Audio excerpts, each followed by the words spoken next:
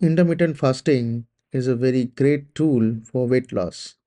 Apart from weight loss, it has many other clinical benefits which can keep you healthy. So, what is it? What is intermittent fasting? Intermittent fasting means that you don't eat for a period of time in each day. In simple language, you have to do fasting systematically every day. Next question comes to our mind is how to do it. So there are many approaches to do intermittent fasting. These list gives you an idea about different approaches of doing intermittent fasting, like 5 is to 2 hours fasting, alternate day fasting, or daily time restricted fasting.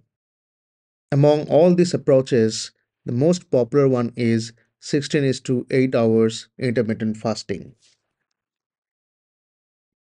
So, in this approach of doing intermittent fasting, we will be dividing 24 hours into two different windows.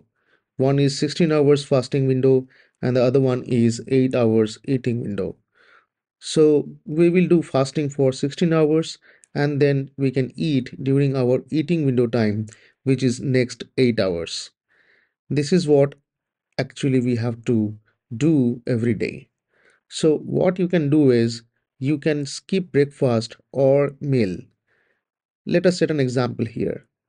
What we can do is we can skip breakfast and we can take our first meal during lunchtime and then we can take dinner. It is good idea to skip snacking in between the meal. So after dinner, we won't be taking any food for next 16 hours. It is very important that you keep yourself hydrated during your fasting window. What you can do is you can take tea and coffee without milk and without sugar. Take water with little salt so that you get your minerals during your fasting hours. Intermittent fasting has several clinical benefits.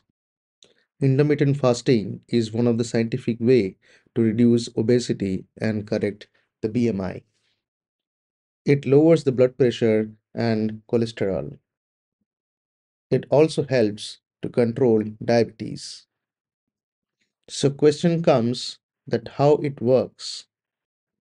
When we eat food, which is most of or at least carbohydrates, are breaking down into glucose. Glucose then gets transported to various organs and working muscles as a main source of energy to cope up with the requirement of external work that we do on every moment. Additional or excess glucose gets stored in the muscles and liver in the form of glycogen and in adipose tissue in the form of fat. While fasting, liver provides the required glucose to bloodstream by converting the glycogen to glucose. When glycogen gets depleted, body gets necessary energy from the adipose tissue by breaking the fat into free fatty acids, which is further gets converted into ketone. Ketone is another major source of energy for our body. While fasting for a very long time, like 16 hours, body starts getting necessary energy from fat by doing fat metabolism. As a result, we lose extra fat and eventually we lose weight. Fasting also reduces insulin level in the blood. This results low risk of diabetes. Now there are some do and don'ts.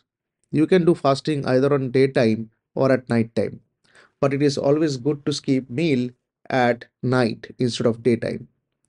During fasting, it is important to hydrate yourself.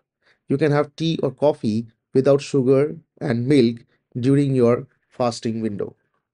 Regular exercise can expedite the weight loss.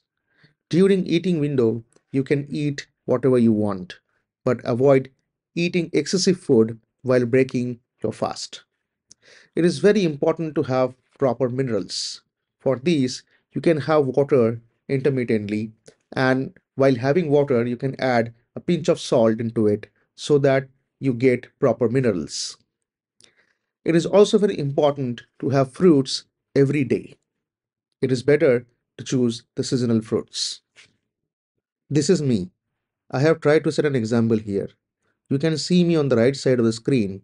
I have reduced 20 kg body weight and became slim. Intermittent fasting is not for all. So it is very important that you consult your doctor first before you start doing it. Especially weak and aged person, pregnant lady and breastfeeding mothers should avoid doing this. Diabetic patients should consult doctors before starting intermittent fasting. If you have any question regarding the intermittent fasting, you can put your questions in the comment section. And I promise I'll read all of them one by one and try to make another video on the questions that comes to me. Thank you very much for watching.